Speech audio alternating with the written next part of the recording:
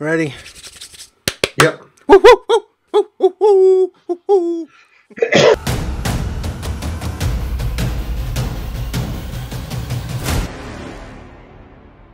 Welcome everyone to the latest hot and cold list, where we discuss what is hot and cold in comic books.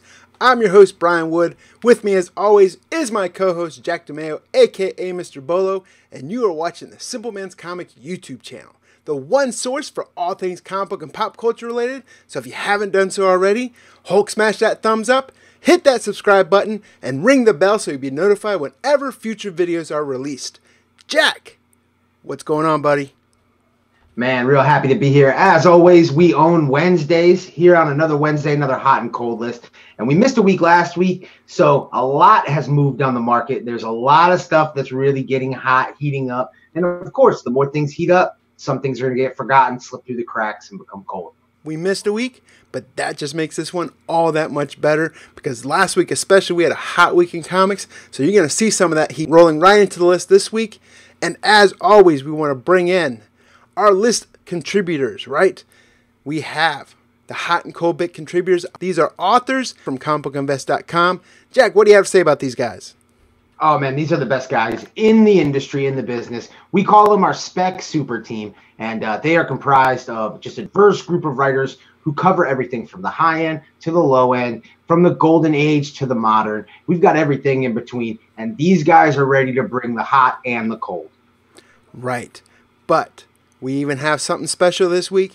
We're going to kick the hot list off with a special guest pick, and we are talking about Edwin from Comics Jabroni YouTube channel. If you haven't checked out Comics Jabroni, make sure you check it out. Fantastic channel. He does a lot of great comic book and a bunch of other reviews and different content as well, especially video games.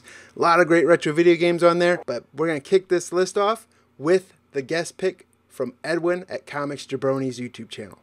Yo, what's up, CBSI Nation? It's Edwin, the Comic Jabroni, coming at you. My pick this week for the hot list has to be IDW's run of Teenage Mutant Ninja Turtles. With last week's success of Ninja Turtles issue number 95 and all the spec value that can be had with that, I think going back into the run of, issues 1 through 94, there are great key issues to be had that you can still find for cheap. Issue number 5, this right here, key issue, low distribution. In this issue, we get Master Splinter giving the Turtles their colored bandanas, guys. This is a great issue to have. There's a cover A and a cover B for this. Issue 24, City Fall, Part 3. Leonardo becomes a member of the Foot Clan, and he becomes the lead soldier for the Shredder. Definitely a story that needs to be read, guys. With Jenny becoming that first female Ninja Turtle, you guys and everybody out there should be on the lookout for her first appearance. That's going to be issue number 51. This is right after issue 50, where Shredder gets beheaded by Master Splinter. So it's a whole new world with Master Splinter leading the Foot Clan, guys. Go find issue number 51. IDW does a lot of 4-issue, 5-issue miniseries that are tied to the mainline story. And this is one of the bigger ones right here, guys. This is going to be The Secret History of the Foot Clan, issue number 1. In this story, you're going to get the first appearance of Kitsune. And you also get the first appearance of Takeshi Tatsuo, who was the original leader of the Foot Clan. His soul embodies the Shredder. And Kitsune is a witch who brings Shredder back to life. She's going to be a major player in all the issues leading up to issue number 100. On top of the mainline story for Turtles, you also have another Turtle story that is called Teenage Mutant Ninja Turtles Universe. This is issue number 1, guys. Very cheap, can still be had, but you get a first appearance of a mutant in here by the name of Zodi, which is a scorpion mutant. And she is like the hitman for this organized crime unit of mutants in New York City. So guys, I'm Edwin the Comic Jabroni. Go check me out on YouTube. Check me out on Instagram. My pick for the hot list this week is IDW's run of Teenage Mutant Ninja Turtles. Go out there, go find them. Let me know if you found them, guys. So, till next time. Peace. So again, thank you, Edwin at Comic Jabroni's YouTube channel. Privileged to have him on for a guest pick this week. Definitely check out his channel, guys. Fantastic videos. Can't say enough about it. But just as fantastic as his channel, was his freaking pick, right, Jack? I mean, there's no denying Ninja Turtles right now are hot. People that weren't tracking the comic, the series right now, are now because of issue 95. But he gave you a bunch of issues leading up to it that makes this all the more of a hot pick. What do you think, Jack? Well, I absolutely agree. I love his pick. He's a guy interested. I wasn't familiar with him or his channel until a few days ago.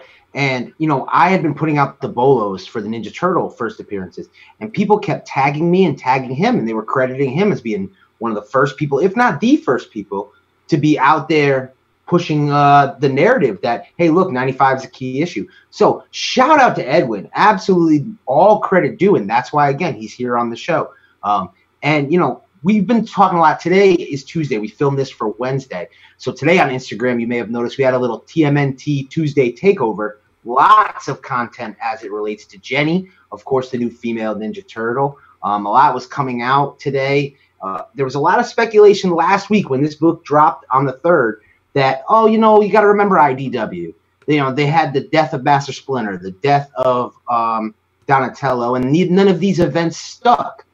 But now Tom Waltz, the creative director and writer, is putting out information. Sophia Campbell, the artist who designed the character, is putting out information.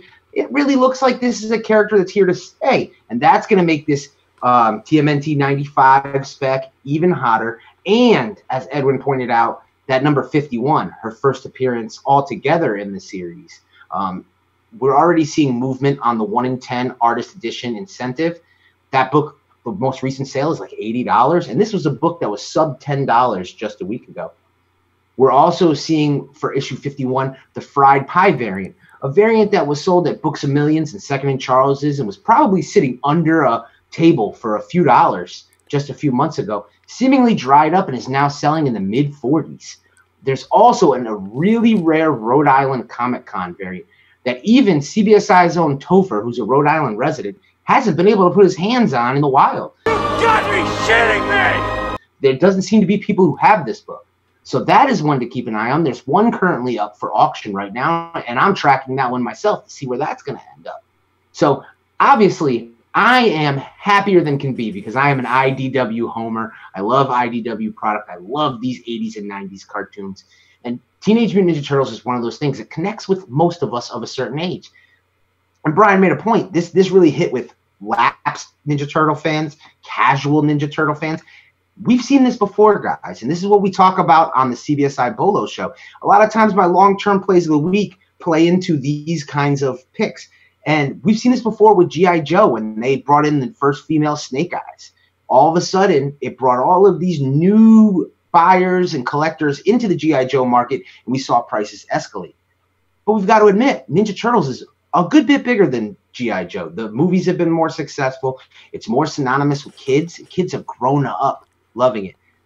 I think Edwin did a great job pointing out those first appearances. I'll be honest with you, I wasn't familiar with a few of them, so I went ahead and took notes myself, and I suggest you guys out there with the Simpleman's Comics family and CBSI Nation do the same. I'll also point out there are some other issues as it relates to Jenny that have heated up. We've seen the Comics and Ponies Virgin variant for $95 is scorching at like $200. We've seen the Montreal Comic-Con variant featuring UFC fighter George St. Pierre on the cover, going for about $60 for the color and $100 for the black and white variant.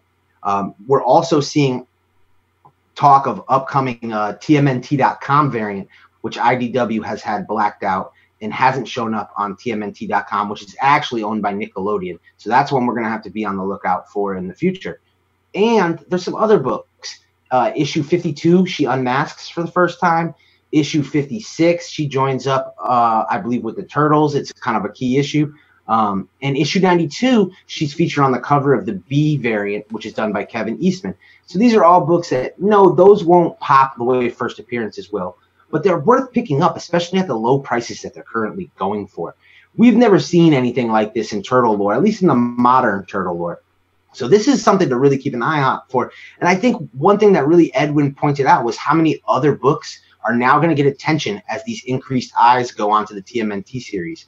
I am an advocate of these retailer incentive variants. I don't think there's a ton out there on the market. And I think if you can pick up these retailer incentives anywhere from $3 to $10, they're great buys. I've been doing that myself, and I think more and more collectors are going to jump on board the TMNT wagon, and I think you want to be early and first. And the final thing I'll say is I'll put a little plug out for our Simpleman's Comics Patreon, because we have put some exclusive bolos as it relates to this TMNT event in our Patreon that you're only notified if you're a member. So go ahead and join. Pick your tier. Bolo boxes are currently sold out, but you never know if more may pop up in the future. But get in on the Patreon, because we're going to be putting out more links and exclusive bolos in the future. Right. So on the Patreon, the community within that is freaking fantastic. I know I say that word a lot, but it definitely describes the community that we have in the Patreon. Simpleman's Comics family, all alone, that huge community, great as well. But we also are having a great conversation. We got Discord going on. We have multiple tiers. Everyone's sharing bolos, but good time. Patreon.com/Simpleman's Comics. Be honored if you guys would check it out. But again, thanks to Edwin for that pick, and we're going to move right on into the next pick, and it is Dan Piercy from the Reading Pile article on comicbookinvest.com. Hey y'all, this is Dan Piercy of dpiercyscomics.com, home of the Reading Pile on CBSI. So my hot pick this week shouldn't be a surprise to anyone. It's this Walking Dead 193. You know, the story's old on this. We didn't find out until the week of that this was actually to be the last issue. So it took folks somewhat by surprise. I went to several LCSs and they were sold out. The one I regularly buy from, they only had 4 left after their pull customers, of which I was one, so I secured my reader. I recommend selling these in sets with 191 and 192. These are actually going out the door after I finish filming this. So, and I do think this particular issue will retain some heat for a while, but you know, get out your crystal ball for that. So that is my hot pick for this week, Walking Dead 193. See ya. So there we go, Jack. We have Dan's pick, Walking Dead. 193 is the hot issue this past week, but 192, especially that commemorative issue that came out, and the regular cover, and 191, all 3 of those, with a surprise, hey, this is the last issue. I mean, that came out of nowhere. People were, I mean, spoilers started going out, what, a night or 2 before release day, so people were aware of it on release day, but it still was a surprise. I loved 193. I think we even talked about 193 worth a long-term hold and an investment in your collection on this channel, on the CBSI Bolo Show as well. But what are your thoughts on this one, Jack? Well, I like this pick. Again, like you mentioned, Dan highlighted 193. I think you really got to look more than that. I think he hit the nail on the head about selling sets. We've talked about that, and Dan is one of really the CBSI originators on that because he's such a reader. It's been his strategy to lot up books. I think lotting up books will help you get maximum dollar for these books, because most people, man, they want 191, 192, and 193.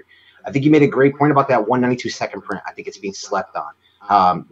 It came out obviously the same day as 193, so all of the attention was on 193, which is part of the reason why Teenage Mutant Ninja Turtles 95 got so hot, because so much attention was on Walking Dead 193. And rightfully so. I mean, it's a monumental moment in comics, and we talk about this sometimes on the Simpleman's Comics YouTube channel. Obviously, on my long-term play, I did my little retailer rant. Shout out to you guys. I think that was well received. Even though there was some pushback from certain people, I think that we will do more of that in the future. I think you guys enjoyed seeing some of what you go through our eyes. We go through it too. We're just like you guys. We're collectors. We're fans. But and also I want to say, Brian mentioned it in the previous pick, how great Simpleman's Comics family is. You guys blew me away how many people offered to send me that book for free. Then I just feel bad taking any of your books, but so many of you reached out to me and offered to send me that book for free. I thought that was a basic. But I think this whole series is a long-term play, this 191, 992, 193, because you cannot deny the fandom of Walking Dead. And beyond that, the show is going to continue. They've got movie deals coming in with the principal actors. They're talking about doing prequel stuff on film. So I really think that this series is going to be iconic and part of comics lore forever. It reminds me a lot of something like Watchmen or something like that. And I know it's tough because it just ended to say something like that. But I really have a feeling that 10, 15, 20 years from now, it's not going to matter. People are still going to want Walking Dead. I also would say watch out to some of you out there who are talking about dumping your Walking Dead right now because the series is over, I think you could be premature with that. Now, I understand, you know, you may have lost your passion for it because it's done, and by all means, from a collector perspective, go ahead. But I really think that Walking Dead is going to have longevity. I also am wondering if Robert Kirkman won't come back to it someday. Maybe not continue, but there's a time jump, and you can always go in between, and you can always go before. As Brian mentioned on the CBSI Bolo show, we still don't know how the zombie outbreak occurred, and I still think that's a big story to tell. And it may not be Kirkman who tells it. He may bring in somebody else to write that story at some point. I think he really wants to focus on his other properties, Invincible, Oblivion Song, so on and so forth, as they kind of move to adaptation. But I think The Walking Dead right now is definitely red hot. We're seeing the 192 blank variant is selling for $20. We're seeing the second printings are moving. There's a second printing coming out for $193, but I wouldn't expect that to be much on the market. It looks like there's just a trade dress color change, and I think retailers are going to make up for all of the missed opportunity to sell to readers on the first print. So I don't know that that'll be a high value second print, but I think if you are like me and you didn't get a copy of that first print, that's your opportunity to grab it and read it. And like everybody says, it's a great read and a great story. It may not have ended the way you want, but we can't judge somebody else's art like that. It's not our place to say how that story ends. I'm talking to all of you Game of Thrones fans, but I think that this is hot right now, but I think that it's going to maintain popularity over time. It may not be the hottest thing on the market. It may even fall into the cold list at some point as people fade and look other places. But I think Walking Dead will always be important, and it's a good long-term play. So another great pick from Dan Piercy, and we're going to roll right into the next pick. And this one comes from Run the Table author Clint Jocelyn. Good afternoon, CBSI Nation. Clint Jocelyn coming to you with my hot pick of the week. And my hot pick of the week this week is anything and everything doing with Taskmaster. Since the strong rumblings and rumors and supposed pictures came through, you're starting to see a lot of movement with those books, cameo, first appearances, some of those Cable versus Deadpool covers. You're starting to see move a little bit. I'll tell you what, though, there's a lot of buried treasure within there that have some really cool covers that I think are going to start coming to the surface. There's some older stuff, too, from the mid-'90s, like from Malibu, that I think you're going to see rise to the surface. Taskmaster is a really cool character, and there's a lot of books and great storylines with him that I think that you're going to start to see unearthed. But I think if you start to move on it now, do a little bit of homework, maybe read Run the Table next week, hint, hint, you're going to see some of that stuff really pay off dividends down the road. So my hot pick of the week this week is Taskmaster. Again, nothing's announced for sure, but it sure seems like that's what's going to hit. So go out and find him. The book's going to bring you money, and it's a hell of a character. So there it is, Jack. Clint's talking all things Taskmaster, as hot. I tend to agree with him, especially there has been some pushback, if you want to call it, where they leaked some set pictures of Taskmaster when he's in this like blue costume, and you get all the people going, ah. But I have faith in MCU. They usually do things right. You never know what CGI or what else is going to be added to it. So Taskmaster, I've seen it heat up before, come back down. You see it a lot, especially when he shows up in animated series. He's in Black Widow. But what do you think about Taskmaster? I love this pick. I, like most people, am a Taskmaster fan. I think that the reason why, like you mentioned, that this book has gone up before is really because people have always kind of gravitated to this character. He's always kind of been one of the more popular villains. The problem is he's never had that real adaptation. The animated shows, some of the Spider-Man shows, we've seen him fight Deadpool. Those have been kind of the only taste we've gotten. And honestly, those shows are skewed towards a younger audience. So that was really just us grasping at straws. This is going to be the first opportunity to get him on the big screen. And I think that's why people are so disappointed by those set images, because people are so invested, not necessarily financially, but just emotionally as fans and collectors. But I 100% agree with you. I think if anybody wants to sell me their Taskmasters cheap because of those pictures, let me know, because that's not going to slow me down. The reality of the situation is if you go back and look at set pictures of, say, the Flash TV show before it came out, that show looked like it was going to be the cheapest, stupidest looking thing on TV. Or Titans. And if you watch the Titans, right, was the same way. Oh man, that might have been even worse. And then if you watch like the Flash on the CW, they do the Flash right. They did it better than the Justice League movie did it. So with the way movie magic is, like you mentioned, with CGI and so many of these effects, you have to kind of trust the people who are professionals at it. If we see them in the big screen and they mess it up, that's different. But I'm going to have faith in the MCU, like you said. I'm going to have faith that they're going to get it right. They've gotten every movie release right in like the last, I'd say, 6 or 7 years. They're on a streak. And I think it's going to continue. And I don't think they're going to mess up Taskmaster. Now, to talk about the books, 196, Avengers 196, that's the obvious market named first appearance. Most of you know, but we get new people all the time. So I want to bring this up is that, there is also 195 where Taskmaster actually appears on the last page. It's one of those books where, in my opinion, it's a first appearance, but the market has called it a cameo. So we got to kind of roll with it. But I think 195 is still a stealth buy. I still find those ones in long boxes where dealers aren't kind of aware. So I think that's a book to keep an eye out for. Also, there's some great Taskmaster cover appearances in the Deadpool run, in the Ant-Man run. And those are characters where Taskmaster tends to kind of line up with and fight, which also will be interesting to see if we get that at some point in the MCU. Taskmaster versus Deadpool. I definitely think we'll end up getting Taskmaster versus Ant-Man at some point. I have to believe that.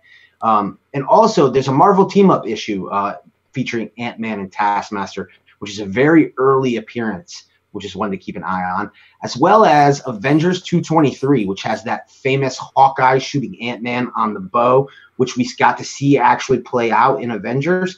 That is a versus Taskmaster issue. And then because I'm the kind of guy where I've got my hands in a little bit of everything, I'm going to bring up something else for you since, it's just Taskmaster on the hot list. There's some other collectibles featuring Taskmaster that are massively undervalued. His Marvel Legends action figure currently goes under retail price on eBay a lot of times, regularly going off for about $16, $17.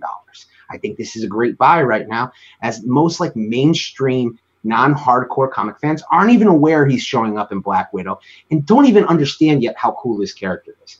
Another great buy is the Funko Pop exclusive of Taskmaster that came out with from Walgreens. Now, the Walgreens exclusives, they tend to be like pretty solidly produced. There's a lot of them. So it takes a while for them to heat up. But we've seen this before with movies. They will undoubtedly release a Funko series that will have all of the characters from the movie. And if people gravitate to Taskmaster, and then once they realize that's not the first Funko Taskmaster, then they're going to want to go back and get that first one. It's happened time and time again with Disney properties, with Marvel and DC properties, and it's a great way to make money. And you can find these Taskmasters sometimes still at Walgreens for regular price, $8.99, $9.99. But even if you go on eBay, you're only paying an upcharge to about $15, $16 shipped. I think that is a great buy. So be on the lookout for that Taskmaster stuff. Be on the lookout for that off the beaten path stuff, because 196 is red hot right now. You used to be able to find that book cheap all the time in mid-grade, and you're starting to see that book creep up over the $100 threshold, up and close to $200. And I don't think that that's going to slow down. If they do him right in the movies, his potential is unlimited. I only hope that they don't ruin him by having him kind of be a one-off villain appearance. I really hope that he's a villain who's going to stick around and may show up in other movies. Yeah, like Jamie Foxx's Electro. Right. Everyone got excited for that, and that wasn't going to last. Schwarzenegger's Mr. Freeze. So our next hot pick this week comes from Cool Mike Morello, who writes the Cover Tunes article on comicbookinvest.com. So make sure you check that out as well. But right now, check out his hot pick. Hey everybody, Mike Morello from CBSI's Cover Tunes with my hot pick for the week. And this week, I am really excited about the hot pick. It is Sandman. You may remember a couple of weeks back I talked about the hotness of all things Bronze Age horror and, unfortunately, the coldness of all things Vertigo with DC canceling the Vertigo line. And, of course, we talked about hoping that some of those characters would be picked up in other titles or possibly on television shows. And, lo and behold, we look like we have some great news with Netflix picking up Sandman. Man, I've been waiting for this since I was like 12, 13, 14 years old. I've read Sandman since then, and it is literally the only run of comics I kept when I dumped out the first time out of comics. And I really, really am excited. If you're interested in some of those old Bronze Age titles and numbers that tie into Sandman, check out one of my old Cover Tunes articles, number 29, Keys That Don't Sell Like Keys. It's from last October, and that'll go through characters like Merv Pumpkinhead, Matthew the Raven, Cain, Abel, Eve, Lucy and the Librarian, and a few others. So there's that set, but there's also the stuff from the main Sandman title, and that's what I really want to talk about today, because those are getting really hot really quickly, and you're going to want to grab those now before they get out of control. Obviously, you got your first one here, which is Sandman #1, which everyone really needs to have. That's the first full appearance of Dream, or Morpheus, or the Sandman, whatever you want to call him. You've got #4, which is the first Lucifer, and that's really important because I think there's going to possibly be a tie-in now. If they're both going to be on Netflix, I definitely see a tie-in happening, and this book's going to get even hotter than it is now. You've got a fan favorite with Sandman #8, First Appearance of Death. And be aware, there's a really, really rare editorial variant of this with an editorial on the front page. So keep your eye out for that. But even still, the regular issue's awesome with a really great cover as well. Then you got #10, which is sort of a double hit. You get in #10 Despair and Desire in this issue. So you get 2 of the Endless there. And then in 21, you get Delirium, First Appearance of Delirium. In 22, a book that's gotten really hot and it's going to get even hotter is the first appearance of Daniel and Mazikeen. And so keep your eye on that one. And then the last in the Sandman line for the Endless first appearances is Destruction in #41. And if you've been keeping count, there are 7 Endless, but I've only gone through 6 books. The 7th one appears in Weird Mystery Tales #1, and that is Destiny. Destiny is a much older DC character that Neil Gaiman picked up on and used as one of the Endless. But the real ghost, and the one I really hope everyone will try to go out and find, is the first cameo or first preview appearance of Sandman or Morpheus or Dream, whatever you want to call him, which is this, DC Direct Currents #10. And this thing is a ghost. It's really hard to find. If you'll notice, a lot of them have these stamps from stores that gave them away. Hopefully you can find one like this one that doesn't have the stamp on it. But either way, it's so rare that, I mean, if you find it, you find it. So that's the big stuff. There's a lot of other minor keys as well, and I'm really looking forward to all these popping and getting expensive, so that we can either get them, hold them, and love them, or flip them if that's your thing. So that's my hot pick for the week. Thanks a lot for listening, guys. Have a great week. So there we have Mike's pick. Before we discuss this pick, Topher, the mass speculator himself, he has a pick that was similar. So this week we decided to pair them together, and let's see what Topher has to say. You know what's hot this week? Just the idea of a DC Netflix deal. You thought the Dark Horse thing was big? They ever lock something up with DC, speculator heads are gonna explode. Think of the possibilities. A Major Bummer cartoon, a Sea Guy special, We 3 finally, not to mention all the superhero shows DC could not cancel right away.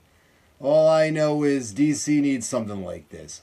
Batstick and Marvel Zombie ripoffs can only keep you afloat for so long, and Scott Snyder ain't coming to help. He's knee-deep in Grant Morrison's swimming pool and he can't get out. Come on, DC. You have an endless catalog of stuff to force down the flick's throat. All you need to do now is fire everyone who runs anything, hire competent people, and get the deal done. So there we have it, Jack. We have Mike's pick talking about Sandman and Netflix. DC Vertigo, as he discussed, Vertigo got canceled, but there's a plus to it. You're seeing those characters come to life in a Netflix deal. And then Topher speaks a little bit broader on the subject, talking about wanting to see more DC titles come to Netflix. What do you think about this pick? What do you think about these picks, Jack?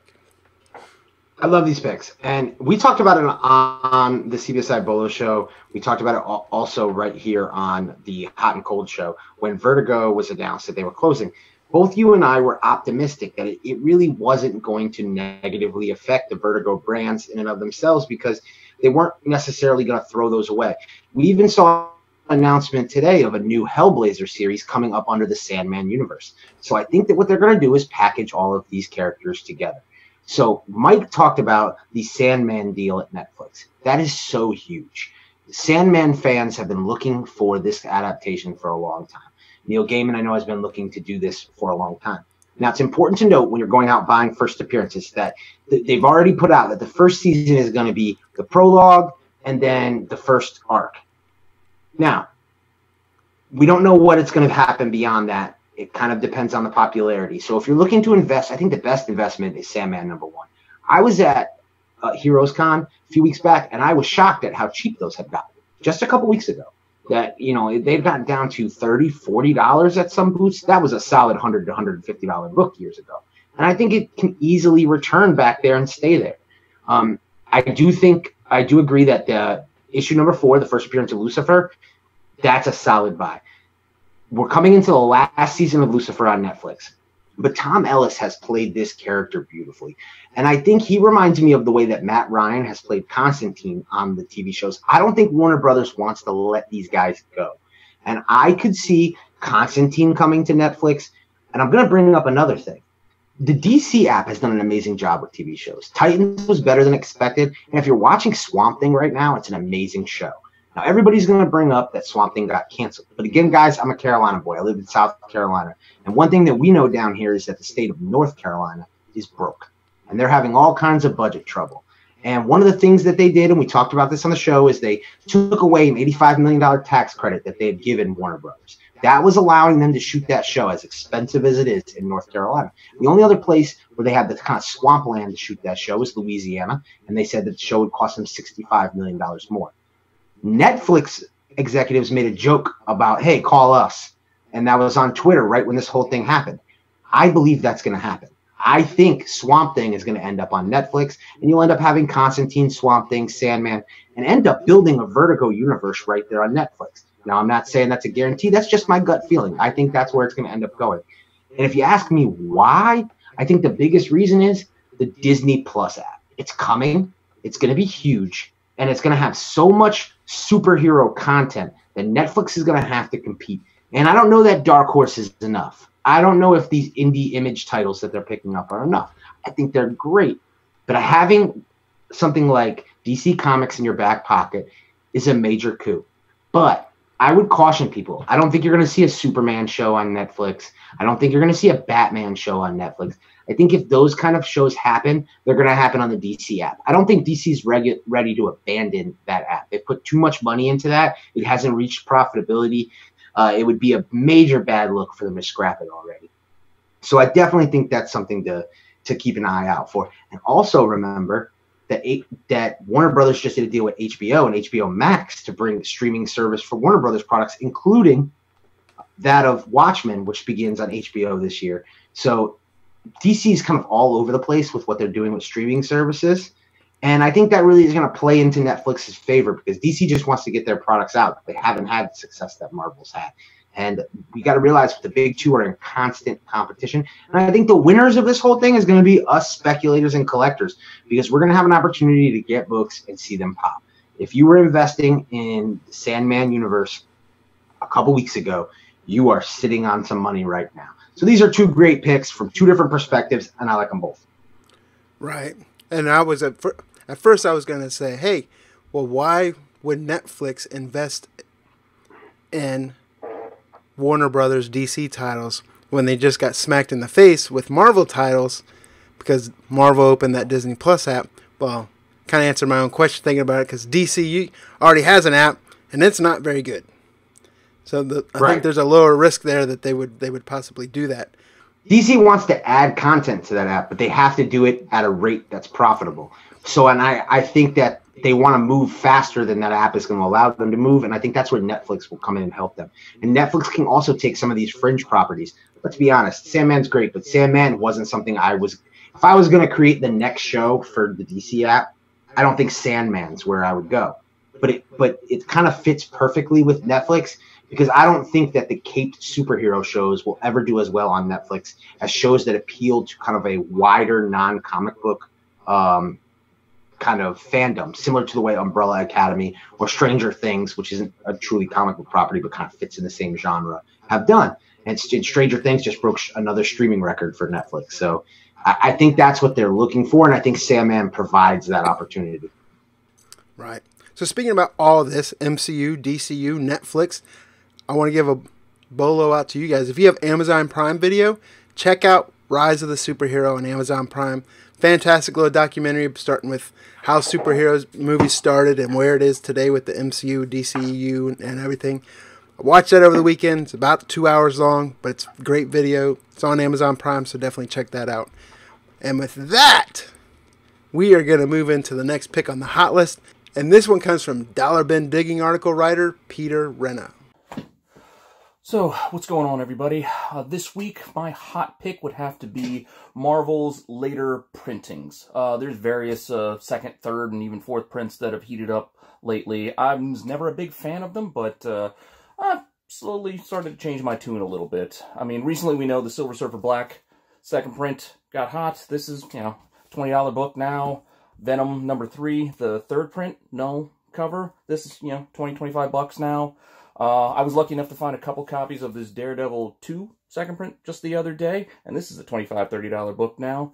And then one I don't have is that Thanos 15 that I wrote about in my Usual Suspects article a week back. That is a $20 book as well, that Silver Surfer cover. So these second, third, fourth prints, they're heating up. And you know what? I like them. New art. Long term, I don't know where they're going to stand. Will they be, that Ms. Marvel second print cover? Probably not. But they still are nice little books to hold. So that's what I think is hot this week. So Jack, Marvel second printing covers. If we were to talk about this, say, 5 years ago, we would be talking about how cold they are because every Marvel second, third, fourth printing, we've talked about on the Bolo Show, we've talked about in other videos, same freaking cover, just a different color bar, and that's how you tell the printing outside of that Spider-Verse design variant they did with Spider-Gwen, who's now Ghost Spider. But what do you think about Peter's pick? Well, other than some of the cartoon properties that we talked about earlier, the biggest thing I've been an advocate for is these late printings. I think they get slept on. You mentioned Spider-Gwen. I still sit back and say, with the popularity of Spider-Gwen, second, third, fourth, fifth print, those are slept on books. Same with, Camilla Khan's Marvel .1 second print, and Riri Williams is another one whose later printings are worth nothing. They go for nothing, and I think that those are stealth buys as these characters get bigger. But Marvel, about a year ago, figured something out. We can reuse this interior artwork. We don't have to pay for new artwork. We don't have to pay the artist new money. And it gives a fresh cover that those of us in the community, and you're out there, who don't ever read a comic book, you're just buying them for the covers and the collectability. For you, it's new cover art. You've never seen it before. But it also provides unique opportunities, with books like, as Peter mentioned, Thanos 15, the fourth print, to take a key moment in the book, a key first appearance, and put it on the cover. Another one that comes to mind is Avengers 682, which I have a hard time not saying is the first appearance of Immortal Hulk, since it says Immortal Hulk, and there he is. But he's featured on the cover of that book, and I think that creates a unique collectible. And another pick that I like that Peter mentioned is that Daredevil #2 second printing. That was a book that had been released, was kind of under the radar. People weren't talking about it, which is why people are now able to pick them up from time to time, because they were sitting on LCS shelves. And then as the popularity of the character Detective North became kind of increasingly in demand on the market, people started to realize, wait, there's the second print. He's on the cover, and it's a first appearance. Suddenly the book skyrockets, and we're seeing it sell for what it's selling for today. And I think that that is a trend that's going to continue. But one thing that could really kind of pour cold water on this hot pick is what's going on with Marvel right now. Unfortunately, every single time Marvel gets something right, they seem to mess it up for themselves. So we as a community started jumping on board these second prints, putting in larger orders for them. LCS has started putting in larger order for them. And now we've seen trends continue, like incentive variants for late prints, which I don't hate, but I don't love either. I do, Mox. I do. I hate those. I will come out and tell you, those incentive second printings and later printings, not a fan. But please, continue. See, the books themselves, I don't have a problem with. What we're seeing is these dealers who, they tend to be like the internet-based dealers. They're not like your local LCS guys. They buy up large quantities of these books. They sell the incentive variant at a, inflated price. And then the actual late printing book in and of itself becomes worthless. The best example of that is Immortal Hulk 16. You can't give away the Immortal Hulk 16 second print. The 16 second print incentive, now that's something people want, but nobody wants that regular book. And I think you're going to continue to see that as these incentives are created. So like I said, I don't hate the concept. I hate the way the market has gone about that. But what I really don't like is Marvel opening up these late printings for retailer exclusive variants. Now, obviously, Brian and I, we're producers of retailer exclusive variants through CBSI. I'm not hating on retailer exclusive variants altogether, but you got to understand the way retailer exclusives work. You have to have kind of a lag time between when you put your order in and when the book releases so that you can get your cover art together, you can get it finalized, you can get it approved by all the proper people. When you're doing these late printings, they're done quickly. So you can't really do a whole lot. So what has ended up happening is stores are going and grabbing old artwork from artists and printing that up as their exclusive covers. And while some of the artwork has been good, a lot of it, there's a reason that that given artist didn't use that artwork 5, 6, 7 years ago, because it just doesn't stack up to what they're currently producing. So Brian and I talked about this when we first started doing the variant program. We don't want to just release a book just to release a book. If we release a book, we want it to be a unique collectible. We want it to be something that whether it pops in the secondary market or not, you can be proud to own in your collection. You don't feel like it's just another also ran book. And I think that that's happening a lot with those books. And then to tie that into the incentives, so now if I'm a store variant producer and I'm producing 3,000 store variants, well, now again, you're getting a stack of 1 in 25 variants, which then you're dumping on the market and you're killing the book altogether. So Marvel needs to, at some point, put a governor on this thing and say, you know what, we've taken enough out of this, because what's going to end up happening is buyers are going to end up rejecting these books. They're going to become cold again. And then we've messed it all up. And you've got, and it's one of those things that Marvel's doing right over DC, because I hang this up all the time. DC is lazy with the late printings, and they just color the book red or something like that, and you're not getting a unique collectible. And they have such great artists on their stable of talent that it would be easy for them to do another B cover or something like that. But that's something to keep an eye out for. I love late printings. I think there's some great ones out there in the market, but I don't like the trend in late printings. I wanted everyone to get on board with them. I didn't want everyone to get on board this way. When I said I wanted people to get on board with them, I meant you, the speculator, the buyer, the collector, not these corporate companies who then are going to be greedy and mess it up. And that's what we're seeing. Yeah. I think some of it comes down to, I mean, we can't push all the blame, because I think we also reap what we sow. And if the publisher thinks, hey, this is what they're going to want, and then speculators or however you want start buying it up, that creates that trend, and they keep doing it. So yeah, we might not like it, but we also got to take the good with the bad. If you're going to speculate, they're going to try to cater to all the demographics. So we might not like it, but we're also part of the reason why it's there to exist, I believe. But all good points. And then I think it's kind of like one thing that gets missed in the whole process is the real reason for late printings is when a book gets popular and it sells out is to create a book so that a reader can come pick it up. So similarly to the way I talked about how I missed out on Walking Dead 193, I don't really care what the second print goes for. I want to just buy it to read it. And, I think that still isn't lost. The value of getting those books into people's hands. Problem is we're just creating too many of those books now. So now there's that abundance of books. But similar to when I did my retailer rant with Walking Dead 193, if you're out there, Simpleman's Comics family, and you hate what you're seeing with late printings, the biggest way that you can vote and let Marvel know how you feel is with your wallet. Don't buy. It's not worth you making $15 on an incentive if it's just going to continue to tank the market. There's plenty of other plays where you can go and make some money. Watch the CBSI Bolo show. Watch the Hot Cold show. We're going to give you plenty of tips on books you can make money on without having to jump on these cash grabs that are ultimately hurting us as a whole.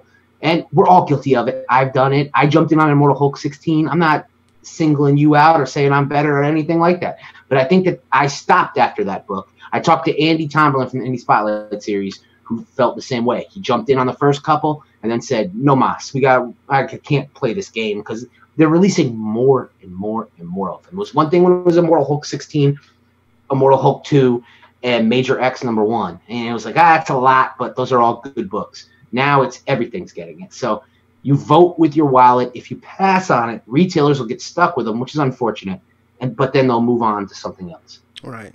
And apparently Immortal Hulk 16 second print did something good, because you see all those other covers that are coming out like was there 5 or 6 different comics now with that same type cover, like Moon Knight and that's, right. In September there will be B variants. I believe they're cover price B variants they're called Immortal variants that feature that wraparound. So it's real funny because people kind of ragged on that Joe Bennett cover, but obviously Marvel saw the popularity of it and they're creating more. And I will say some of the ones that they're creating are pretty nice. I pre-ordered them. I just didn't order a lot, just a couple. Test the market out on them. That's Peter Renna's pick. We're going to move right on into the Hot 10 author himself, Ben Stein, and Tales from the Flipside member. Hey, what's up, everybody? It's Ben S., writer of the Hot 10 on comicbookinvest.com. My hot pick this week are foreign Bronze Age books, specifically the Amazing Spider-Man out-of-continuity books that usually feature Gwen Stacy, where she's still alive.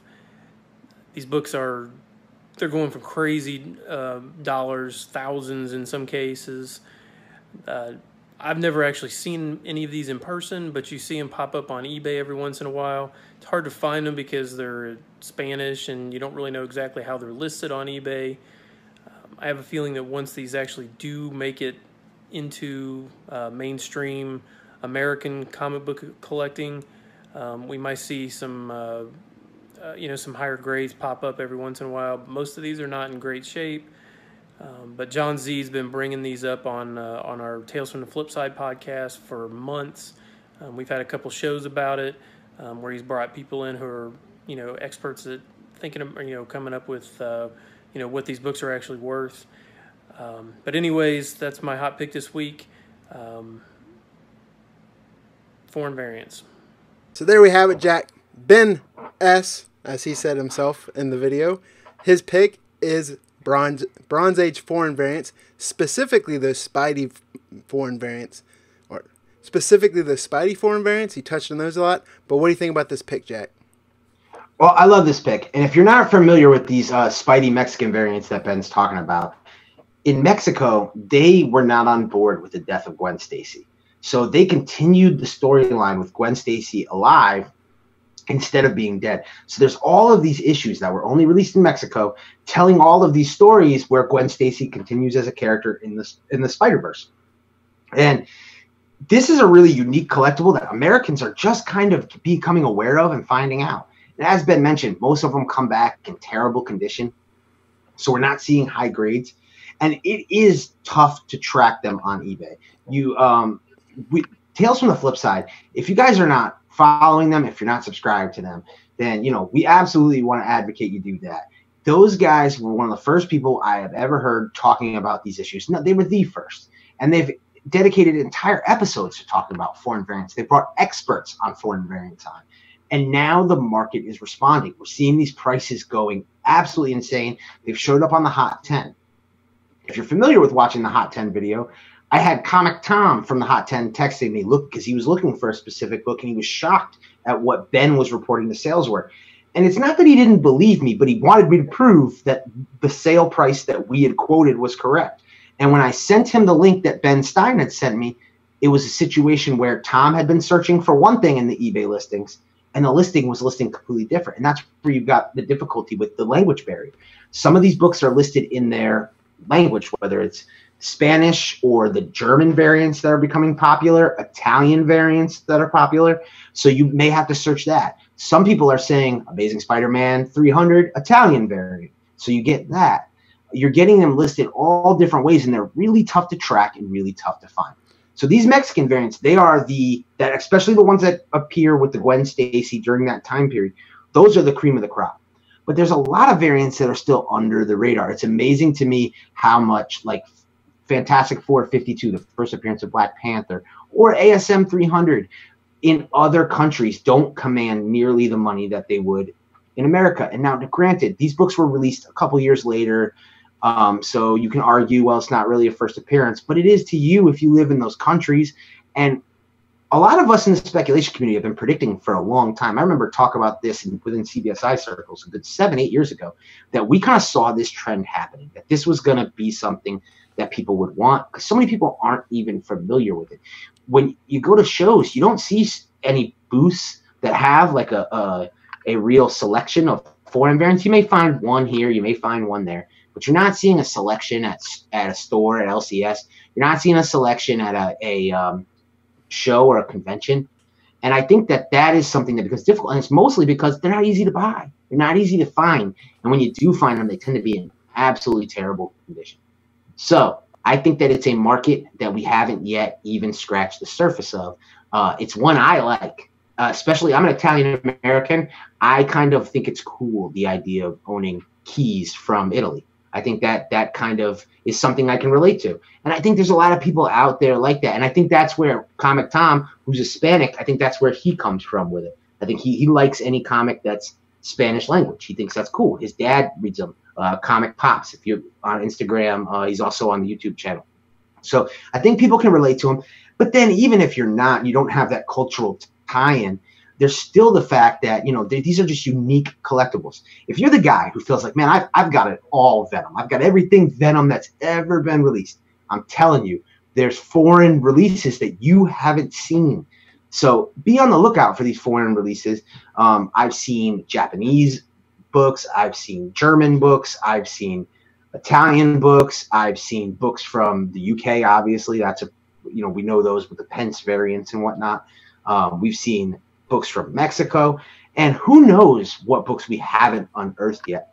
And even these modern books that Panay is putting out overseas in Europe, they're not easily accessible to us American collectors. So I even wonder some of these more modern books, the keys, what is going to happen to them down the road?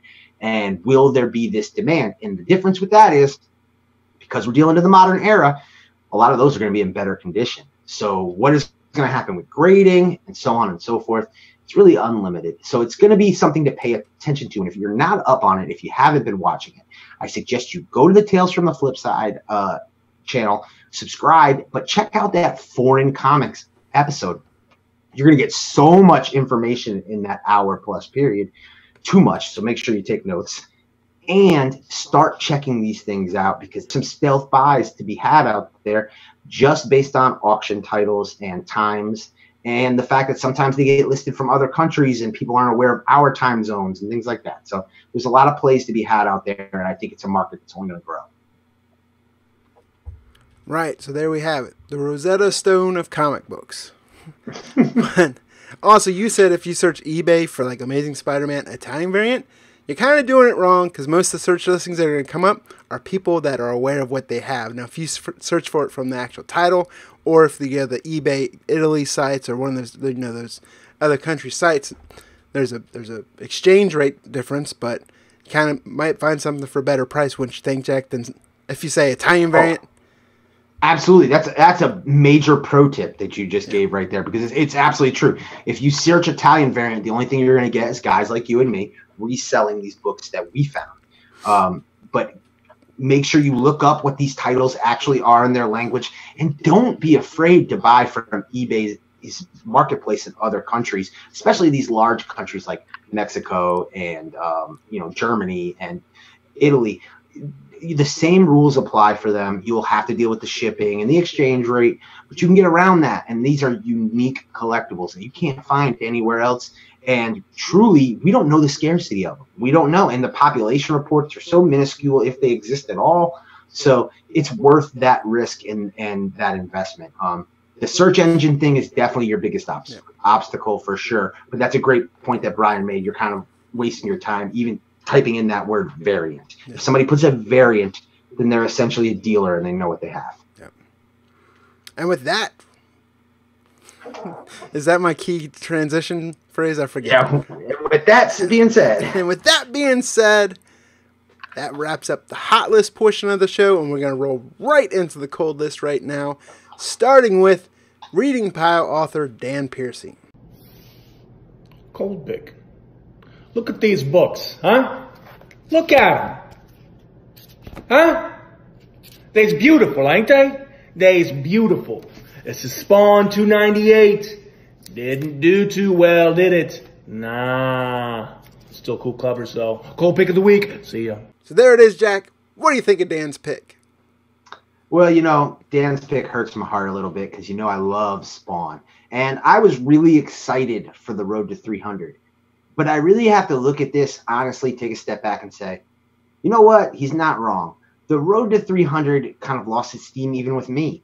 And there's so much going on in the marketplace right now, especially fandoms that I enjoy. So like Power Rangers and Necessary Evil storyline, what's going on with TMNT, which we already talked about, the upcoming G.I. Joe Snake Eyes saga. These are things that have kind of taken my attention. I think that where Todd McFarlane made his mistake here is when you go back to his announcement of the road to 300, and everybody keeps talking about the road to 300. I don't even think 300 is the term. 301 is that record breaker. So that's the one I almost say don't sleep on. If there was one that could turn this, it would be 301. But he talked about not making 1 million covers, not doing a bunch of incentives, and essentially that's exactly what he did. 298 and 299, they're cool. 298 and 299, they're cool homages. I love the look of the book. I really don't have anything bad to say about it. It's just that it hasn't picked up any buzz. I think the only people buying it are people buying it for the cover homages. I don't think there's a solid reader base going on right now. I don't think people are heavily invested in the story. And that's where I think Todd is missing his mark. And just like my love for Rob Liefeld, my love for Todd McFarlane far exceeds that. He is the Todd father. But at the same point, you know, family has to let family know when we made a mistake. And you're looking at like all the way from cover A to cover K for 300. You're looking at incentives. And don't get me wrong, some cool artists excited about J. Scott Campbell, the return of Greg Capullo. All of that's exciting. But I don't know about you, Brian. For me, when I'm looking at a solicit, when there's too many covers, I just get turned off to the whole thing because it puts me in a position to have to either pick and choose what cover I think is going to be popular or over order trying to order all of the different covers. I feel much more comfortable on a book like Canto where there's one cover and an incentive and I know, okay, I believe in this book, so I'm going to load up. But when you get these choices of these like regular cover price variants, and you see this a lot with like Marvel, War of Realms is a prime example, when it just gets overly done, it kind of just, it makes it tough for any of the books to pop. And I think that is a trend we have seen. I wish Todd would have avoided that and kept it really simple for 300. But I can't blame him because it's this monumental moment and this opportunity for him to, you know, really make some money and put a book out that hits in the market. But I think Dan's not wrong. I think it's going to miss a bit. I don't think it's going to hit what it could. Another thing that really hurts this is we were supposed to have a Spawn movie like in production by now. Now Todd's saying that if he doesn't get his script approved, because his script's been rejected a few times from the movie studio, if he doesn't get his script approved the way he wants it soon, he's just going to pull out of the project. And we may lose all of that hype that we've built for Spawn over the last year. Spawn has been a mover. If you haven't been paying attention, you know, Spawn back issues have been selling for record prices. Todd was supposed to spin off the character Misery, who is Al Simmons's widow's daughter with his old partner, who has grown up by now, and she was supposed to get her own series. I was heavily investing in Spawn number 3 for that reason, and then now it's just radio silence on what's going on with that. And I think Todd has kind of lost all momentum with Spawn right now.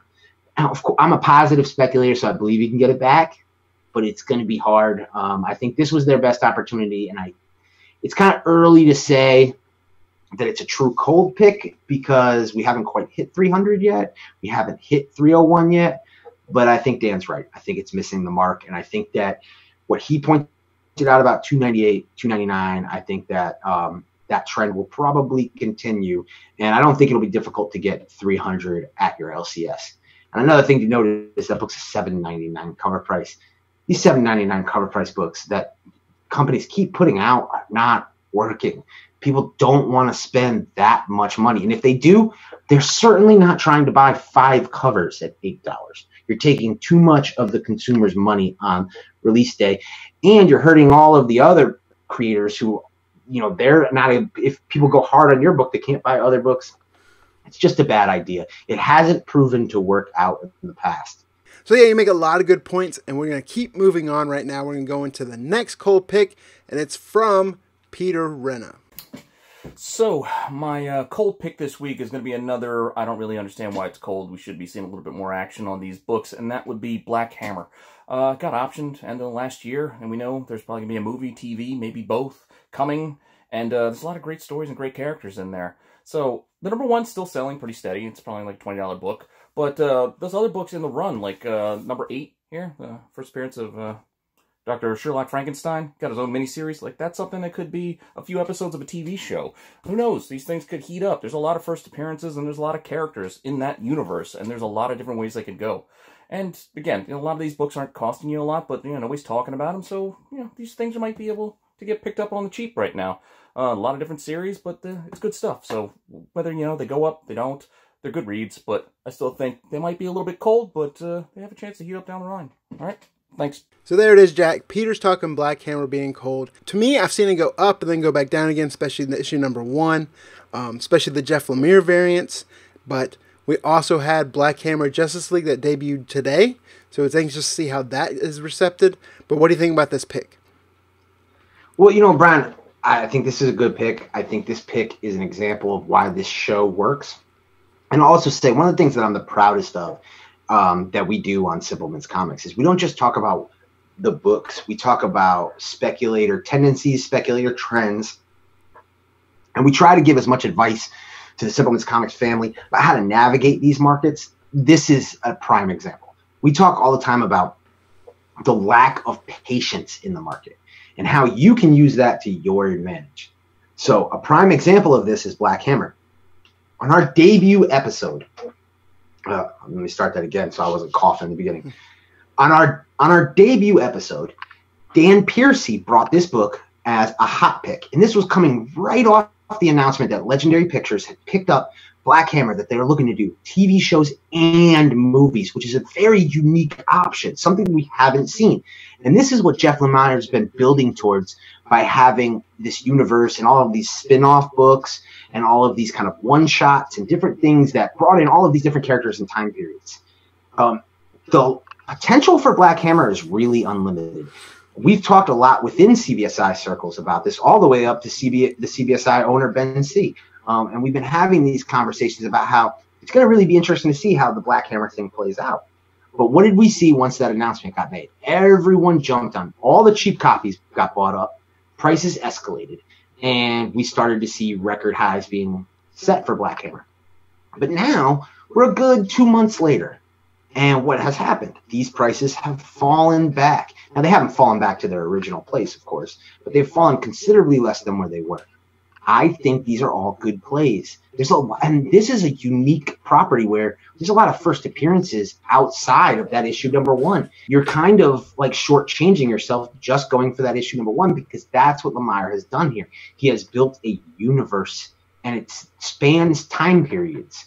So it's one of those things where this series and this universe has a lot of potential. What Legendary Pictures ends up doing with this, we're going to have to wait and see.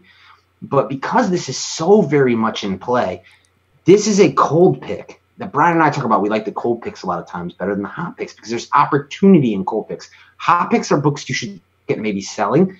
Cold picks are books that you should look at maybe buying. And I think Black Hammer is a prime example of a book you should be looking at to buy right now. And another book person who's not featured this week, but is usually right here with us on the Hot and Cold Show, the mighty Mel V himself, Mel Vaughn.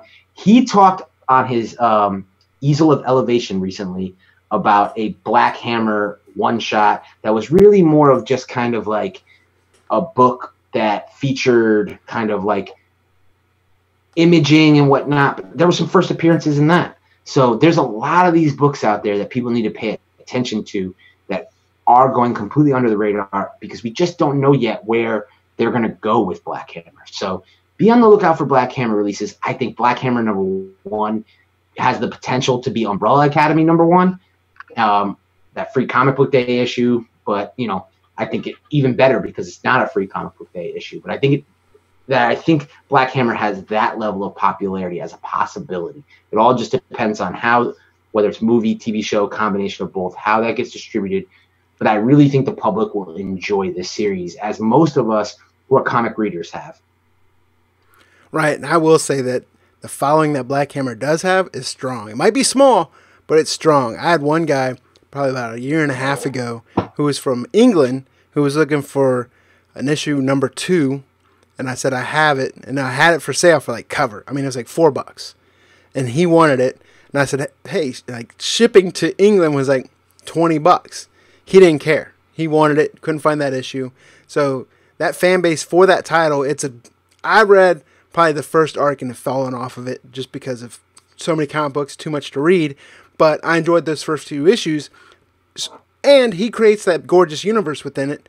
So there is a following for it. It might be cold at this time, but I think any more news that comes out, this will definitely heat up again, especially as stuff, if there's casting rumors, or not even rumors, but casting announcements or anything like that. People start scrambling for this book because everyone's after the shiny object, and this just isn't shiny right now. But it'll come back around. Right, and right now we've got is the option in and of itself. We don't even have to get deep into casting. They haven't told us whether we're getting a TV show, movie, what the deal is. By that, any sort of news at all featuring Black Hammer is going to pop these books again. So that would be a minor pop. Brian's dead right. We start getting some casting, especially if we get some major casting. And if you're familiar with Legendary Pictures, like really anything's in play. They do major motion pictures. So there's really no actor or actress you could say is off the table and couldn't be in this. And then they do a lot with television, produce a lot of great television series. And I'm personally a fan of the idea of doing both simultaneously. I think that's cool. I think that hasn't been done. And I think that could add a unique layer of speculation to these books that we haven't seen with other properties. Right. So, yes, thank you, Peter, for that pick. And we're going to go right into the next cold pick, which is from Mike Morello. Hey, everybody. Mike Morello from CBSI's Cover Tunes. It's cold pick time. This week I'm going with modern DC girls. A year ago, you probably remember there was a lot of hype surrounding all these characters in the hopes of a really good Birds of Prey movie or Gotham City Sirens movie or something of that nature. And there was a ton of hype around Cassandra Cain's Batgirl, Kate Kane's Batwoman, Renee Montoya's The Question, The Second Question, Oracle, all those books. And honestly, all but save maybe the Black Canary Oracle #1, which is still selling pretty well. The rest of them are all flat. They're, mostly down to cover price or close, $5-10 maybe at the most. You got books like the 52 series, #7, #9, #11, #48. You got Batman 475, Batman 567, Legend of the Dark Knight 120, Suicide Squad 23. Man, those books, some of those books were up close to like $75, $85, $95 a year ago. Now they're all back down to like $10-15. So hopefully if you kept some of those, maybe they'll pop back up again when that Harley Quinn movie hits. But my estimation is to just get rid of them now, save some space in your short boxes, and be done with them, because I think they're cold, and they're cold for good. That's my pick for the week, guys. Thanks. Have a good one. It's cold pick time! Cold pick time! Mike Morello's cold pick. I don't know, Jack. I don't think he really gave enough examples to support why he thinks that's a cold pick. What do you think? I tell you, I think Mike is one of the most thorough guys we have on the show, and that's why he's so good at what he does. This is a guy who knows his stuff. Now, I'm tracking Harley Quinn sales like most speculators, and Harley Quinn has seen more of these flows than almost any other character. Her popularity is immense, obviously, but she set records and then dropped back to reasonable levels. And it wasn't until Mike kind of pointed this out, and some of it's kind of common sense, but that a lot of these female characters have done that. And I think that's partially because DC really drove these characters out there. There was a lot of product released with these characters. DC has also gone for that like pinup art style. That's kind of been their way of marketing women. And, I'm not trying to judge, but if you compare and contrast Marvel and DC in the way that they've marketed their female characters, all of the DC female characters, they kind of tend to be scantily clad, dressed, buxom women drawn by men. And I think when you have the characters being bought for those reasons, you're not always going to keep collectors' attention spans. While Marvel has created characters like Spider-Gwen and Riri Williams, who are real women, who connect with real women, who connect with a younger audience, and I think are more inclusive and better examples of what kind of like real people are like. And again, that's just one man's opinion. Let us know, Simpleman's Comics family, how you feel, if you agree about that. I've been thinking about that a lot. I actually had a conversation today with Simpleman's Comics family member and Patreon member Sarah when we were talking about the female Ninja Turtle and the fact that, you know, she said she was glad they didn't overly sexualize her. And I completely agree. It's a character that I feel like my daughters can be excited about. And if you're familiar with the old Venus Turtle, that was a whole different thing because they actually made like turtle breasts on her, which is obviously a pretty silly thing to do. But I think that has partially to do with it. But I think really the largest factor is just the lack of success. We've talked about this several times on the channel, but the lack of success DC movies have had. Katana could have been huge, but Suicide Squad kind of flopped. And I think that really played into that character largely. Poison Ivy hasn't really seen the light of day yet other than Gotham, and Gotham didn't move spec whatsoever. It was more of an Elseworld kind of thing. So we haven't seen Poison Ivy. Before everybody jumps in the comments and go, she was in a Batman movie. I'm not talking about those old junky Batman movies. We're talking about, you know, shout out to Michael Keaton though. I'm not throwing him in there, but we're talking about the current, you know, slate of DCU movies. We're talking about the crappy Joel Schumacher movies. Yeah, although, of course. Uma Thurman did play a good Poison Ivy. She did. Actually, that was, if I'm being honest, now that I think about it, that was one of the bright spots of that movie. But yeah, so the reality of the situation is we haven't gotten like Poison Ivy the way we could and the way we probably will in the future, because obviously there's a lot of talk with like the Birds of Prey stuff coming out. Harley and Ivy play off each other so well. If they can get a character to play Poison Ivy who can play off Margaret Robbie, there's unlimited potential there. So these characters are down, but like we just talked about with Black Hammer, there's a lot of buying opportunities.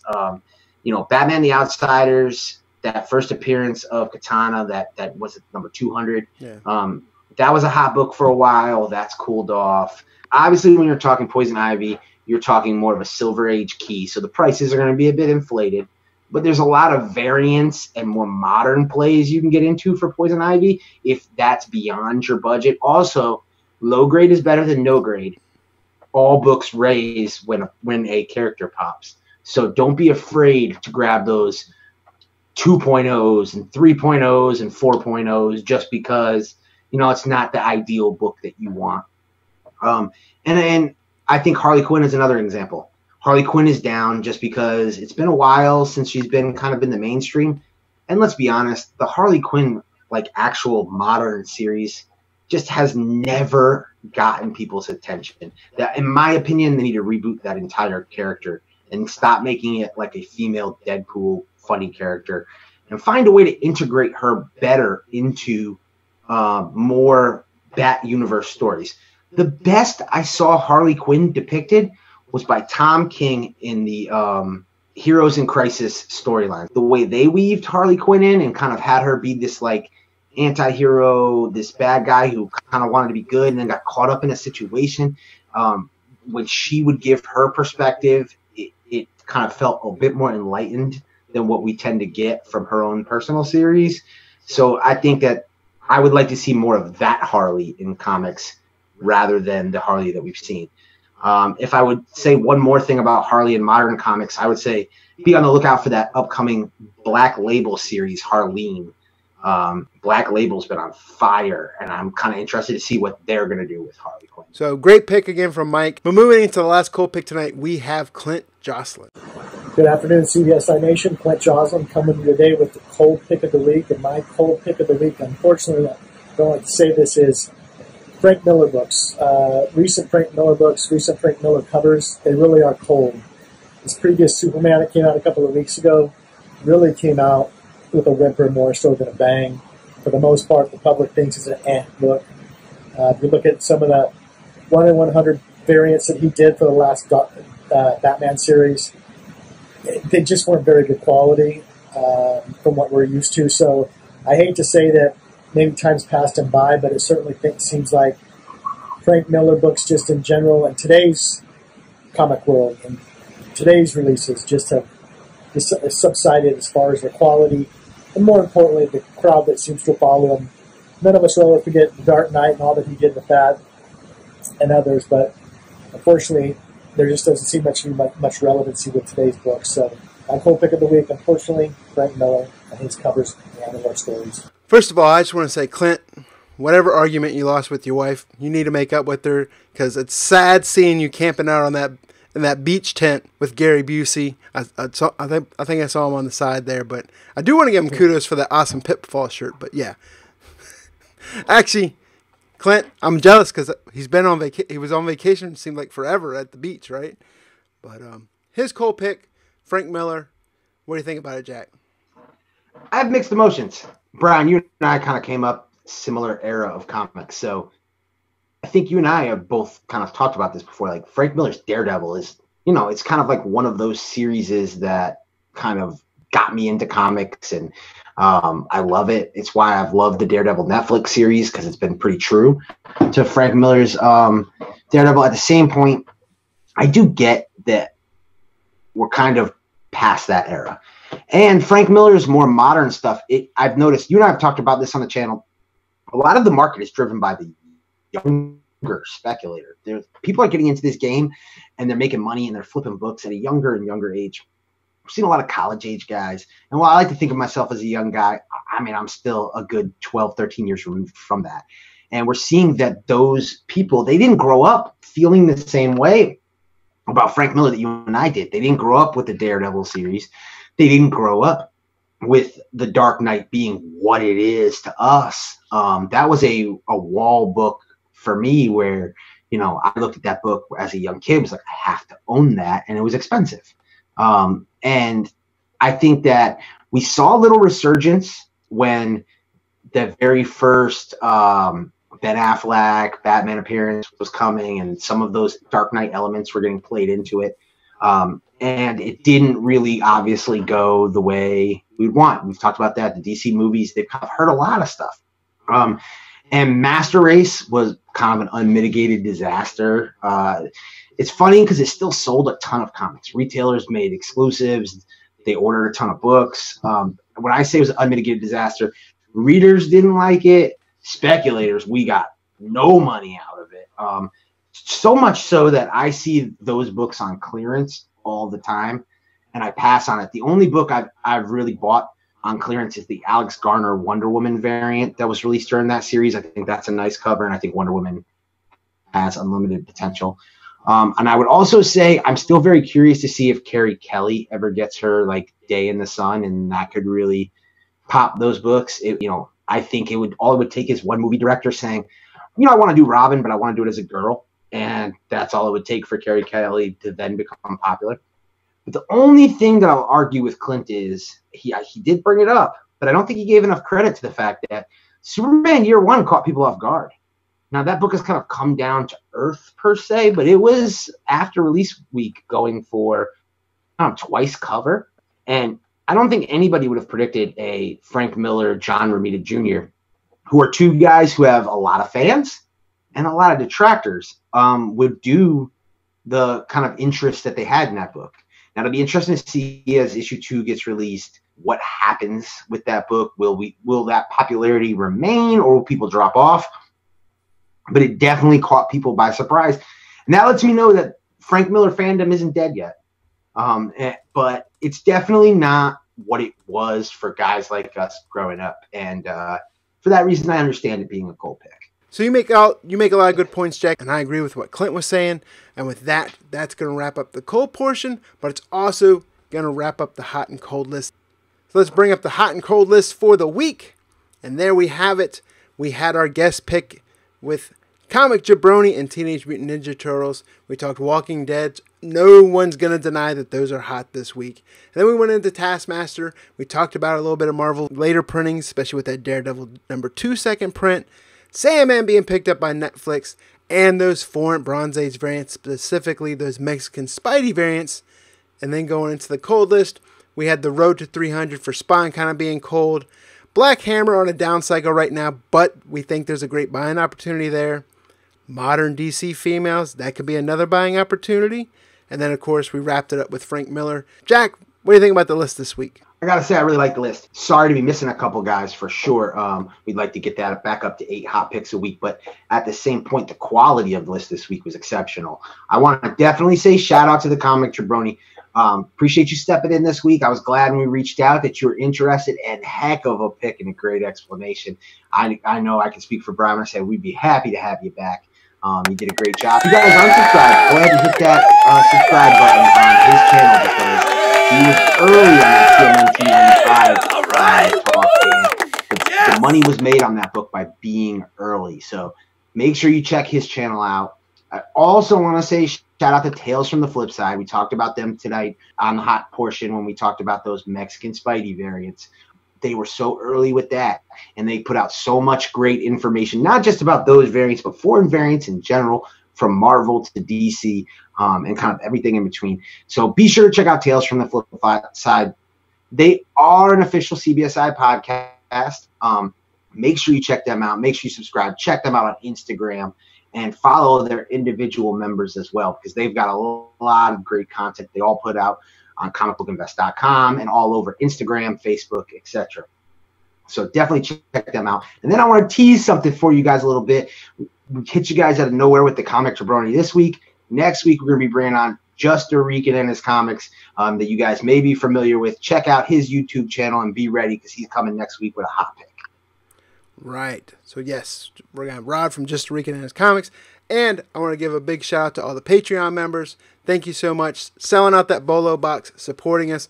We're going to have the latest Patreon Live Hangout coming out. Last one was a blast. Got a great interaction in there. So we hope to get more of those Patreon members in there because there's going to be a lot of information that we're going to be handing out. And remember, the hot cold list is exclusively released on this video premiere first. Make sure you hit that thumbs up button. And if you haven't already done so, please consider subscribing because we are always dropping hot content. And Jack, anything else before we go?